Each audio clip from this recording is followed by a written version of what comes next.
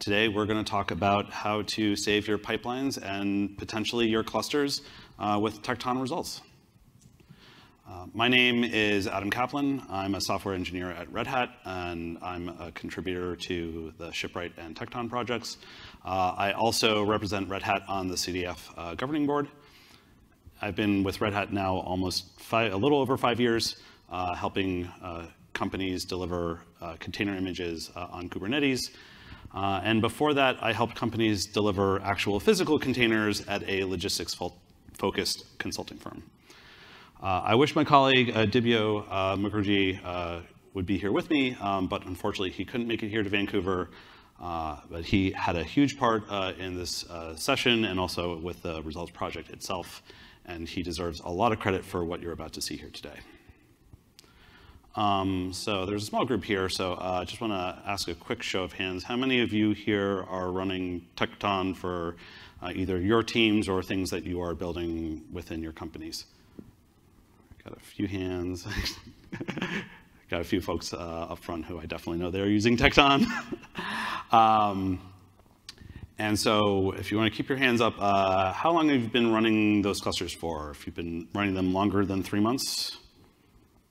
Got a fewer hands, more than a year, longer, more, okay, yep.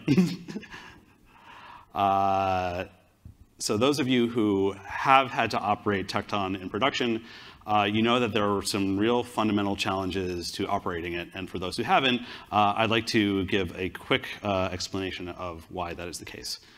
So when a lot of teams start building container images, in particular with Tekton, they'll create a pipeline that looks kind of like this, where you're going to clone your source code. You're going to probably spin off a set of tasks that will actually build a container image, most likely push it to container registry, while at the same time with that source code, you'll run some kind of static SAS analysis, like a tool like SNCC, or maybe something that is specific to your programming language, like GoSec. Once the container image has been built, you might have another step where you're going to then scan the container image so that you can look for vulnerabilities with like the actual underlying base image, for example. And then at the end, you'll want to pull it all together, analyze what happened, make a determination whether or not the pipeline succeeded or failed.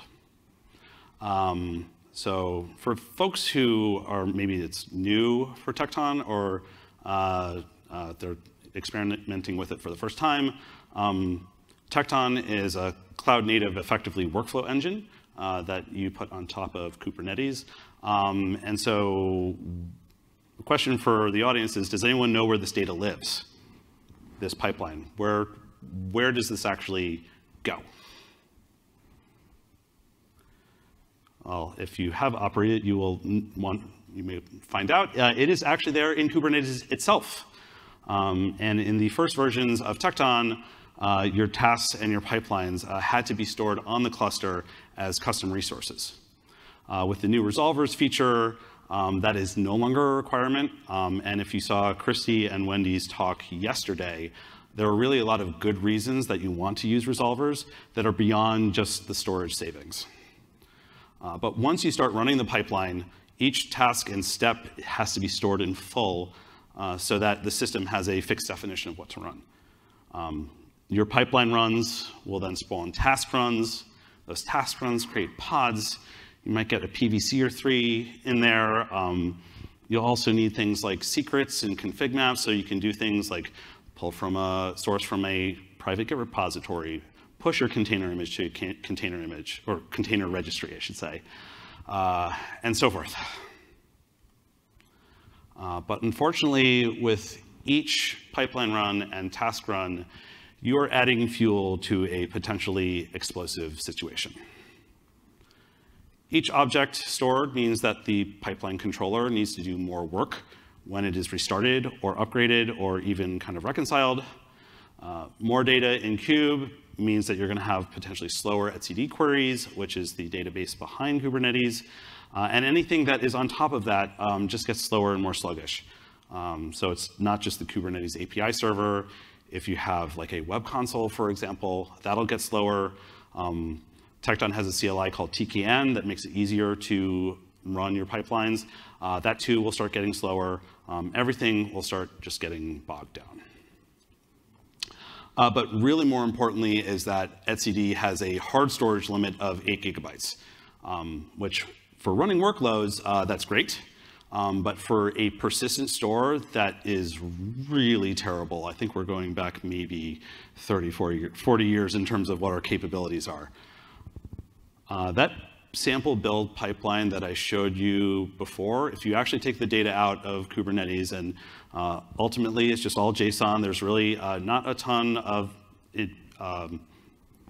compaction or compression that is going on with that data. It can take up about 300 kilobytes, give or take. And if you do a little bit of math, on a real world cluster, you might be able to hold about 15,000 of these. This was just some quick back of the envelope math that I did there. Because in the real world, you might not just have a dedicated cluster for CI/CD. You might be running your own application workloads on there. You might have other things on your cluster that are running as operators, such as like Argo CD. Anyone who is using OpenShift, OpenShift 4 has a lot of operators that get installed.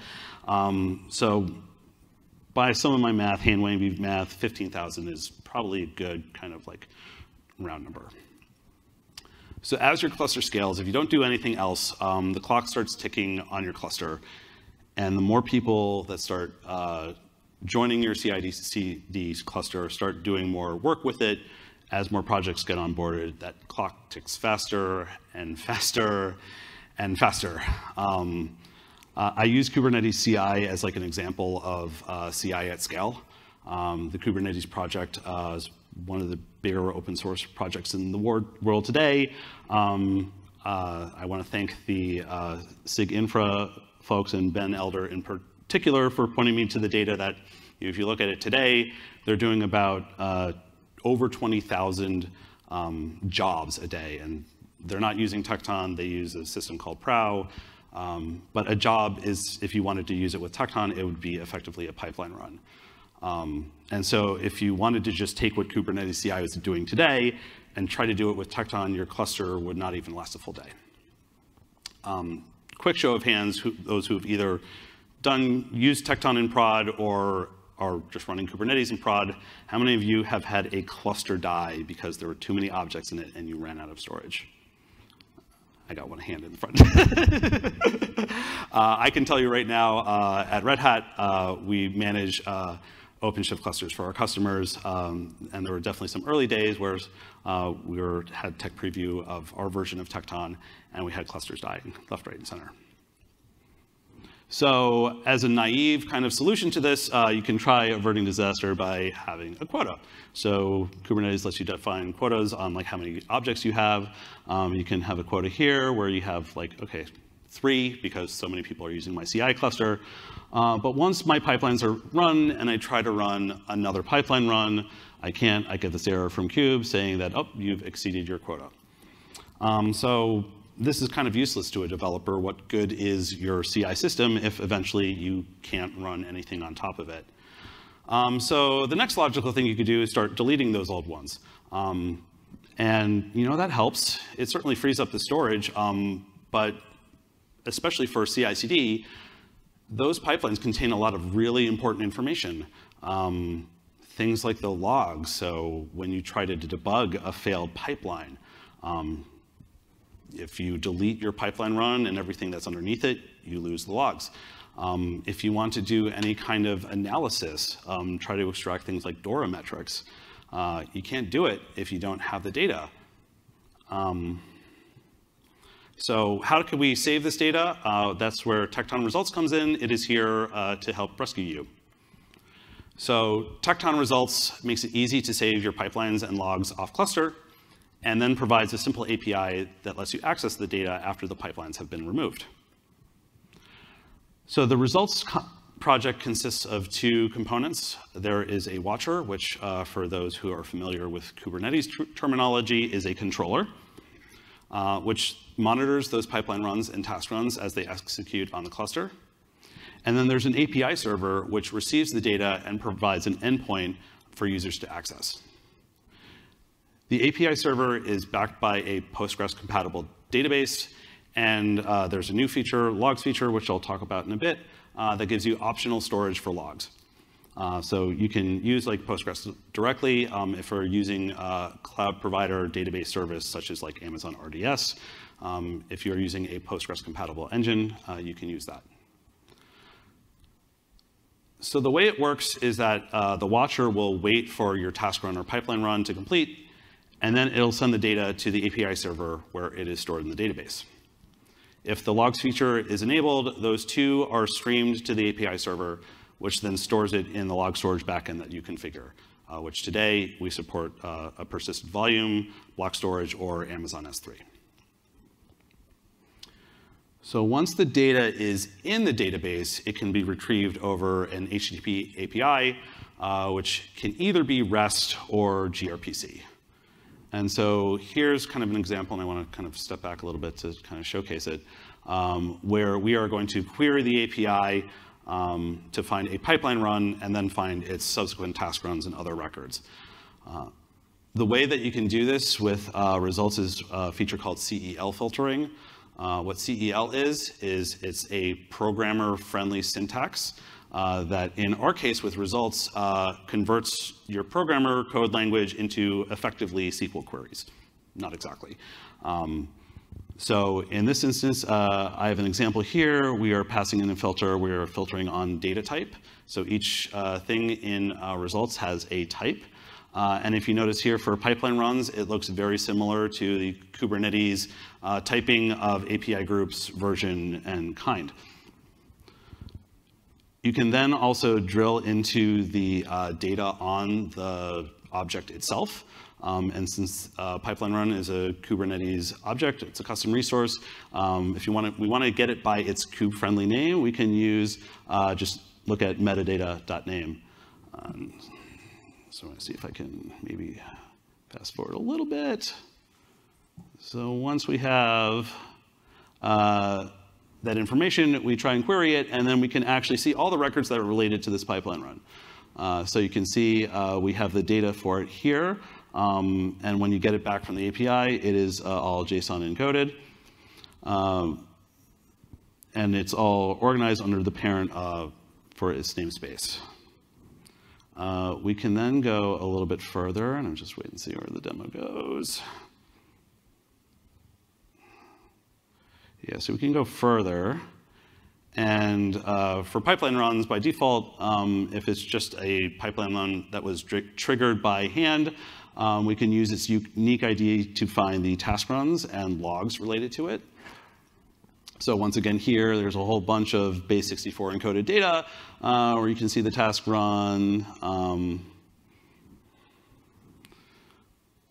And we can go one step further once we have sort of know which records we want to search for. If we see we find a task run, we want to look more into what is in that task run and what was run. Let me just jump ahead.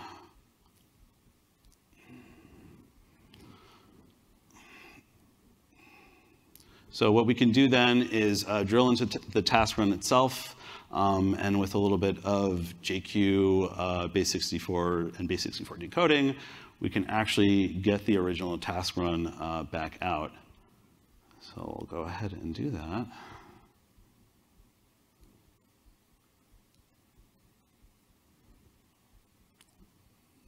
Oh, there we go. So you can see we have our task run back, what was actually on the cluster. As it's scrolling here, you can see we have the specification. So this is a very simple example pipeline that's adding two numbers. There's a step here. You can see the container that was run, the commands, everything that was run in this task, as well as some other extra data.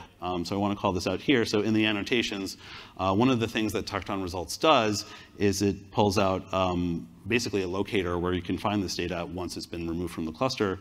And so you can see it's got a reference to the parent result that it's under, the record that's related to, and also where you can find the log for this task run. And speaking of logs, we can then go the next step further and look at the logs themselves, since I have the logs feature enabled in this demo. And it's just like before, we can use JQ and a little bit of base 64 decoding. And with the new logs endpoint that was added, we can actually get the logs data back. And just one moment.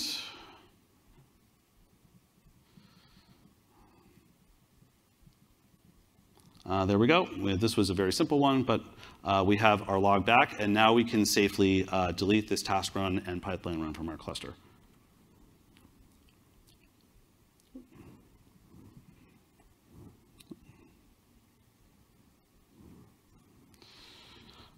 So how does this all work under the hood? The foundation is a very generic data model consisting of results and records.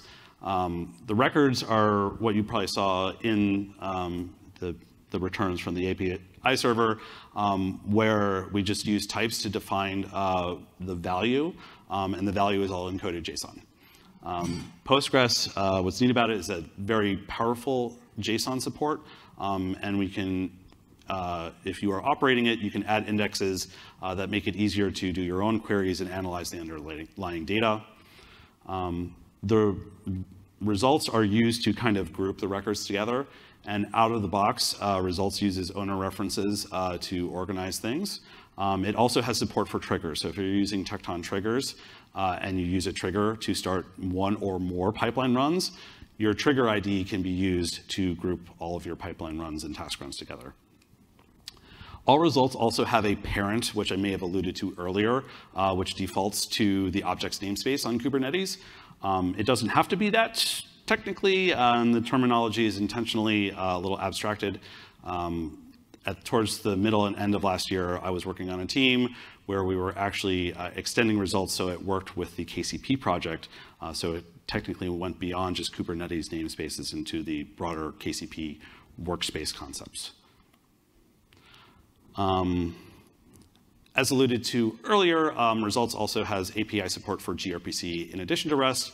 The watcher, in fact, uses gRPC to send the data to the API server, not just the JSON that we send over, but then with the logs feature, we're actually using it to stream the data in a way that not only has low latency, but it also ensures that we don't overload the API server too much. If you want to know what gRPC is, it's an implementation of protocol buffers. I really should add links here to explain what that is. It's a great project. Definitely go check it out. We also have a feature that lets you use Kubernetes RBAC to control who and what can access to the data in results, especially once that data is no longer on the cluster. So one of the cool things about results is that how you define RBAC does not have to be tied to an actual custom resource on the cluster. So we kind of have a effectively convention where we have virtual custom resources. They don't actually exist on the cluster. They exist in results, but we have defined an API group for it. We define resources for it, which we then use to control who has access to what. And we use similar conventions to Kubernetes when it comes to create, read, update, delete permissions. So this is an example here of a read-only role for the namespace where you have permission to get and list all the results. And so here's an example in action where we have two namespaces where we've got two pipeline runs, and I'm going to speed things up a little bit. We've got a cluster role defined that is effectively read-only, and we have a service account that is binds to the role. Tekton Results also part of the install. We provide a cluster role that gives you read-only namespace. So using a role binding, you can have read-only for the results objects in a single namespace. And so in this example, I have another namespace similar. It's a role binding, uses that same read-only cluster role, and with the RBAC system, we use token access reviews to figure out, do the authentication, and then that does we use subject access reviews for authorization. So To access the record, we first need to get a token. It doesn't have to be a service account token. If your cluster is configured to use OIDC providers, you can use an OIDC provider. And so with that token, if that token corresponds to a user or service account with the right permissions, you can see the data. But then if I want to go and try and use the service account of a different namespace and access the parent in another that corresponds to, say, that original one, and if you don't have permission, you will get a permission denied error.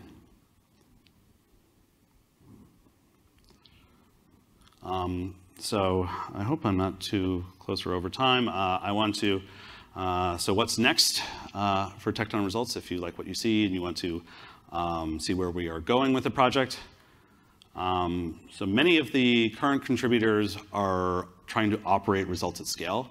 So performance is definitely top of mind. A lot of the community have lately introduced significant database performance improvements. And we have learned through operating it that there are improvements we can make to that RBAC authentication and authorization. A feature like caching is something that we don't have right now, but would definitely not only improve performance, but also take load off of the Kubernetes API server. In terms of the log storage feature, so the log storage feature started out as a TEP, and one of the Tekton maintainers, Chrissy, is here in the audience. We had a great talk back at KubeCon 2021, right, virtual, where we talked about TEPs and enhancement proposal processes. So shameless plug, go ahead and check that out. It's on YouTube.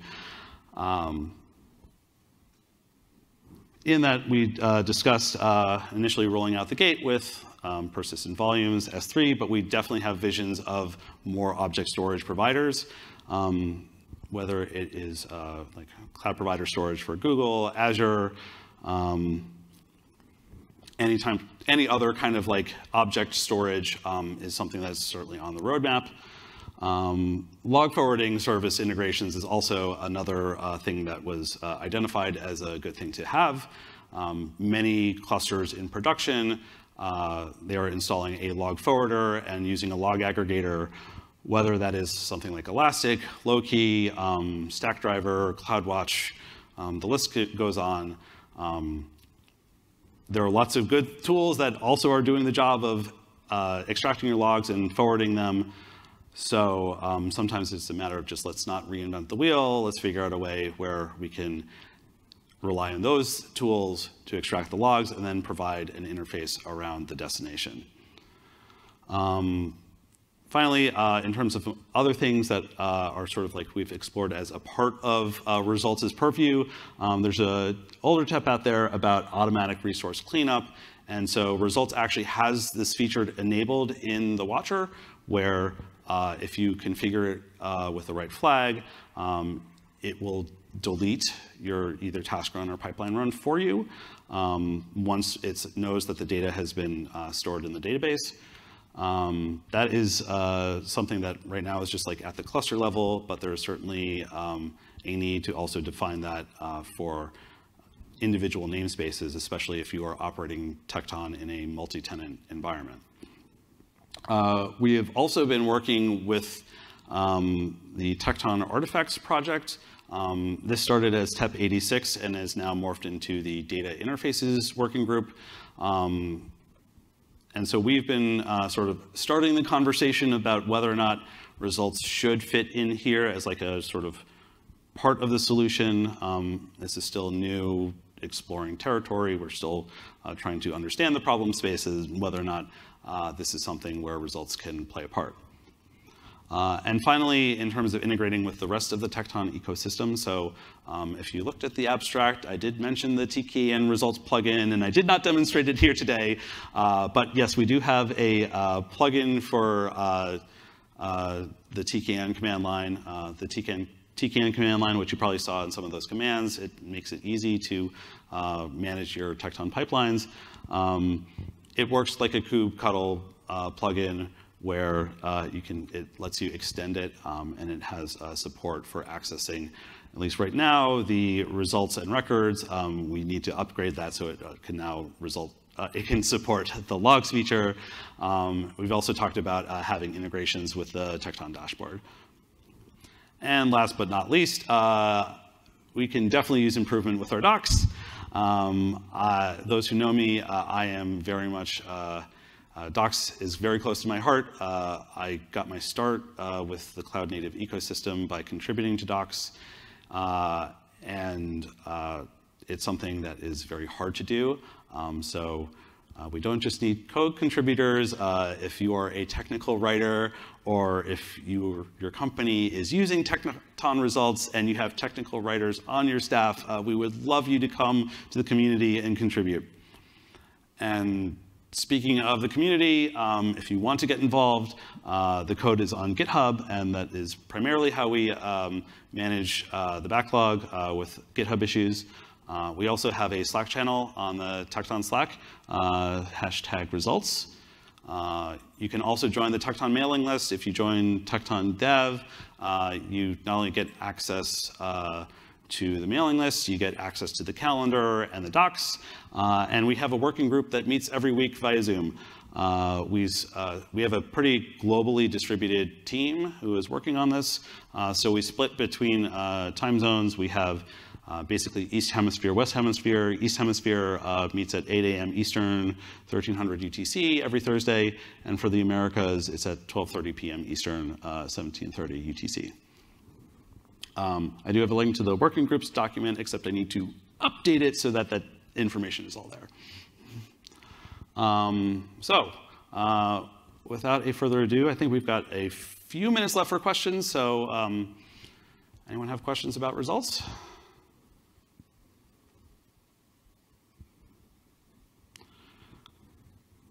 All right. One last thing. Oh, Andrea has a question over there. Okay. Sorry, I was just thinking when you mentioned the dashboard integration, whether it would make sense, or do you have any plan to start getting resources in results as they evolve as well? So before getting a task running results before it's finished, so you could point then the dashboard directly to it without having to switch between. So the the reconciler actually, it does start updating the database as the task run is running. That's actually kind of how we get those annotations onto the task run in the first place. So in theory, you could just start accessing the data on results once it's been put there. Cool, thanks. But I guess to follow up on that, it might just be the matter of if you're looking at the data there, just like Kube and Tekton, it's a controller, so it's not going to be real time. It's going to be eventually consistent. Any other questions? All right, I think we've got maybe 1 minute since we started a little late. One last thing is that we have a logo, and actually 5 logos to be exact.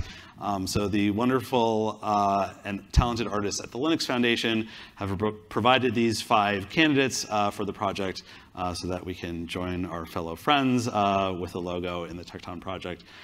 We have an active poll that's open on GitHub and discussion, so please take a look, vote on your favorite, and let us know what you think. Which one's your favorite? I do not want to bias the poll. So see me outside afterwards, maybe at the bar, and then we could chat.